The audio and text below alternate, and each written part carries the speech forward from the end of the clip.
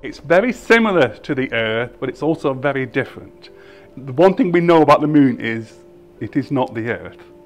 Armstrong and Aldrin collected 21 kilograms of samples on the first one. One of the first things that Armstrong did after he got out was to grab a sample and put it in his pocket. So it was very important that he got a sample back. When they went, there was 3 ideas about where the Earth and the moon came from. What Apollo did was actually it threw away 200 years of theories, and actually after Apollo, science was worse off. We had no idea where the moon came from. And NASA sent samples to every country in the world. We'd like to share a piece of this rock with so many of the countries throughout the world.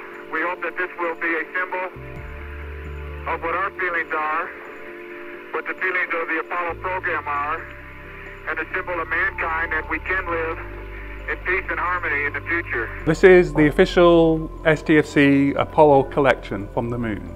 And in recent years, NASA has been very keen to find out where its samples went. Some of these samples have gone missing, and some of them have actually been sold on the black market. And it's actually employed for a year an FBI agent to go to every country in the world to try and find their Apollo samples. He's only found 78 of them. There are about 140 countries in the world, so there's about 60 or 70 samples missing somewhere, but he hasn't been able to track down. But they are very valuable and very important for future science as well as present science. This is one of the things on, if you ever see the video for Apollo 17, it's where the astronauts got very, very excited. Because when they were moving their feet on the surface, they kicked up orange soil. I can see it from here. It's orange. They got very, very excited about this because they were trained on Earth, and they were trained that they were looking for volcanic vents which would have orange soil. So they got very excited thinking that they'd found what they were looking for.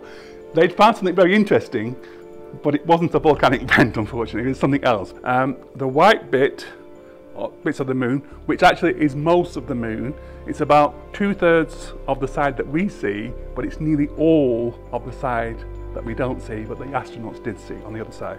And it's called a northosite. A northosite is an extremely rare mineral on Earth. There's only tiny bits of it in places like Canada. But it's what the whole moon is made of. So what this tells us is that the moon is very different from the Earth. And it also tells us that almost certainly the astronauts went to the moon.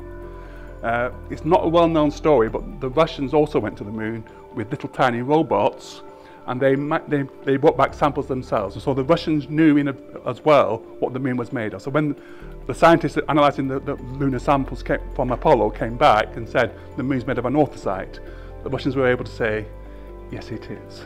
And it's one of the, for me as a scientist, it's one of the main reasons why I believe the astronauts went to the moon. So that's the collection we have, and it's a really exciting thing to have in my hand.